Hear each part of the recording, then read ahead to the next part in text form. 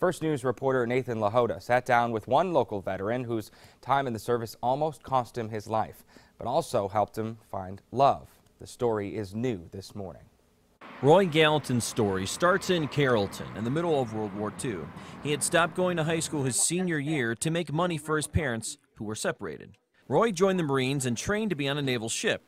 After training, he was assigned to the USS Princeton, which made its way to the Battle of Leyte Gulf. It was kind of be a cloudy day.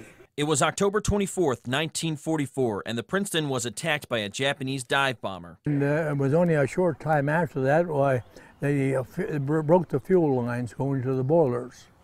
It did, and that set everything on fire. The ones aboard our ship like that were in the boiler rooms down there, they never got out.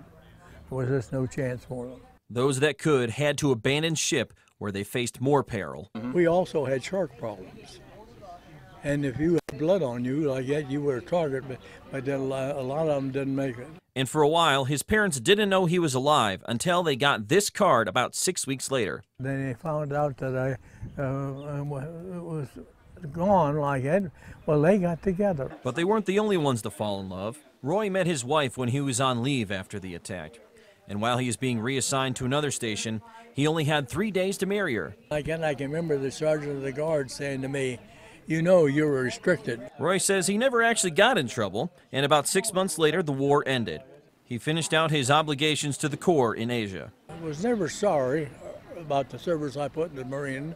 I was glad I was able to do it. In Lordstown, Nathan Lahota, WKBN 27 First News this morning.